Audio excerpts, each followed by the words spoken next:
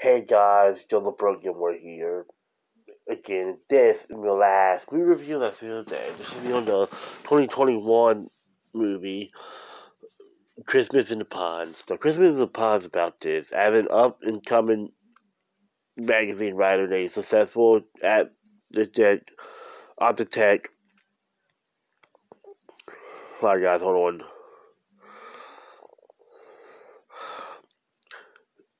Power over the show of it as a Christmas cottage. They soon discovered that their cozy holiday getaway may not be the only thing they love.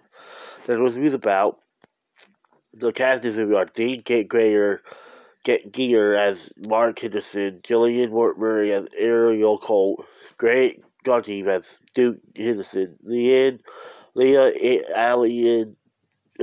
Allen Leah Baker as Amy Coy, Victoria Staley as Jasmine Coy, Aaron Mead as Trevor Henderson, and Jeff Rose as Peter Colt.